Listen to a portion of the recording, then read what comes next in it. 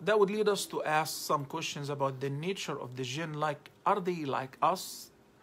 Do they have gender, males and females? That doesn't exist in the angels. But in the case of the jinn, do they reproduce? Do they get married? Do they eat? Do they drink?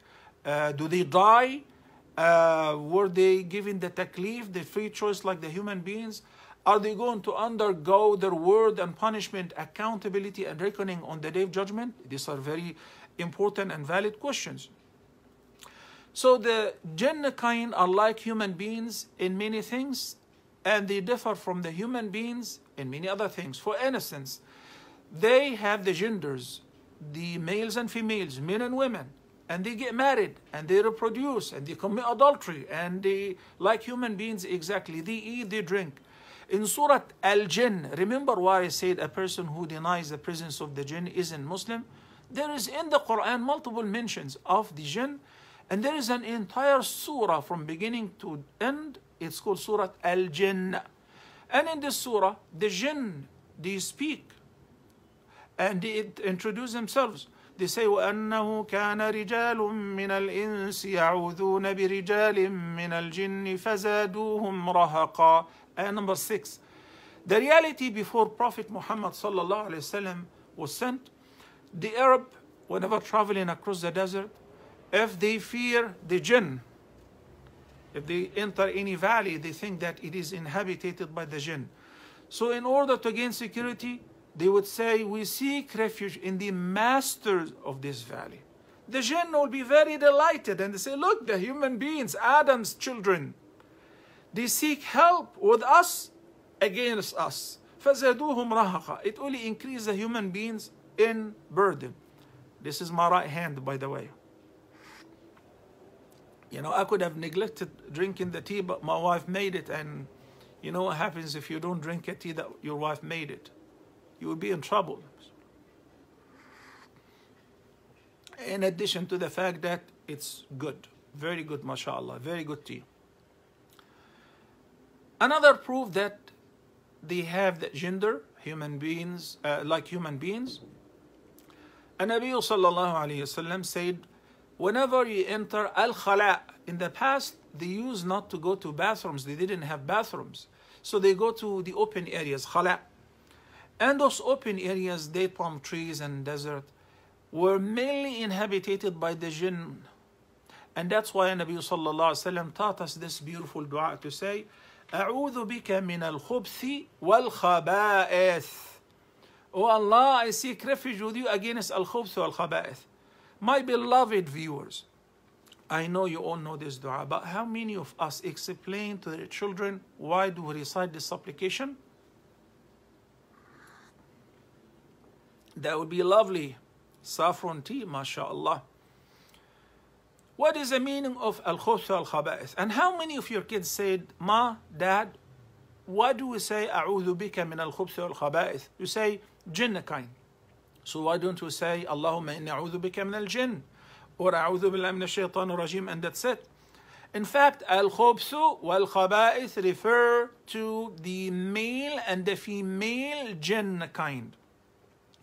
When you enter the bathroom and you take off your clothes to answer the call of nature, you're exposed to those who live in these dirty places of the jinn, men and women, males and females of the jinn. So that's why I seek refuge against them. What is the purpose of creating the jinn? Allah subhanahu wa ta'ala, among his names, Al-Hakim, he doesn't do anything but for a wise reason. So what is the hikmah? In Surah Al-Dhariyat, the Almighty Allah says, وَمَا خَلَقْتُ الْجِنَّ وَالْإِنسَ إِلَّا لِيَعْبُدُونَ. Having created both the jinn kind and the human kind, but to worship me. Obviously, all the creatures do, but the only two species, the only creation of Allah was given the free choice. Oh my God, again, wallahi, this is my right hand, this is my right hand, and this is my left hand. What shall I do? Here. You see this? It's written backward, right? You see this? You will see it backward. I hope that is sufficient. I don't have to go through this again. Every time I'll take the medication, you can read it backward. Okay? I hope that is enough. We're going to spend plenty of time today explaining. I'm going to tell my wife not to fix me tea anymore while giving a live show. Okay, what a waste of time. Alhamdulillah. You know what? Let me finish this all at once. So this way I will make everybody happy. I'll make my wife happy. And those who see that I'm drinking with my left hand, I'll make them happy. But not drinking.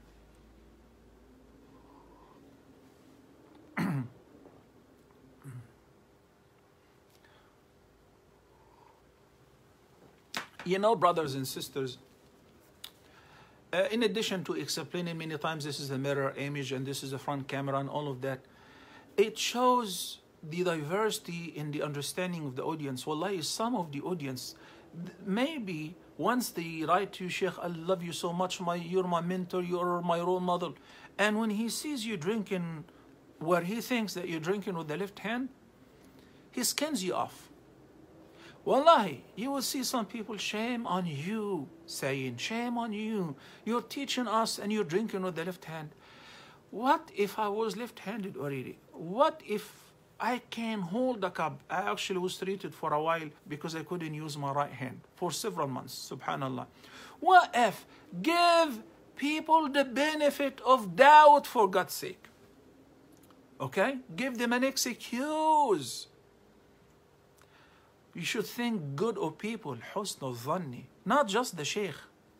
All people, think good of them. Barakallahu feekum. Okay? So I'm going to tell my wife, honey, don't make me tea anymore. I'll drink 2 cups after the show, inshallah. النبي صلى الله عليه وسلم said, وكان النبي يبعث إلى قومه وبعثت إلى الإنس والجن. That's a clear message. That the Prophet ﷺ said, I have been sent to both the human beings and the jinn kind. And Surah Al-Jinn, as well as some ayat in Surah Al-Ahqaf, explain that while the Prophet ﷺ was traveling and at night when he started praying and reciting Quran, a group of the jinn gathered. They were floating and they were browsing. They were traveling. So they heard the beautiful recitation and said, has he been sent? Muhammad Salah, and they came down. And this is when they started listening to the Quran and this batch of the jinn, they all accepted faith and they went to their people to give them da'wah. Surah Al-Jinn says so, and Surah Al-Ahqaf. And they shared with us that they recognize that Muhammad has been sent and the Quran has been revealed because what they used to do before of overhearing at the world sky, the writing of the angels, whenever they take the annual commandment of Allah, the decree, they can't do it anymore. Because now there are armors, shooting stars awaiting them. Whoever would dare to come close to overhear or to spy, a shooting star will shoot him down and will chase him. So Allah subhanahu wa ta'ala said that the jinn spoke about themselves in ayah number 15 of Surah Al-Jinn. It says, وَأَمَّا الْقَاسِطُونَ فَكَانُوا لِجَهَنَّمَ حَطَبًا, which means when they said وَأَنَّا مِنَّا الْمُسْلِمُونَ وَمِنَّا الْقَاسِطُونَ, some of us are believers and some of us are none. For the non-believers of the jinn, they said they will be the fire logs of hellfire. That's understood, like human beings exactly whenever they disbelieve.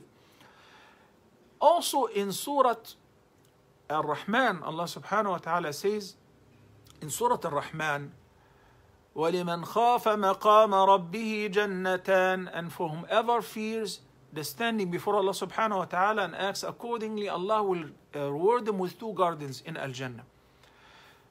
You know that many times in Surah Ar-Rahman, Allah said, especially if you listen to it by Sheikh Qari Abdul Basit, it is very fascinating.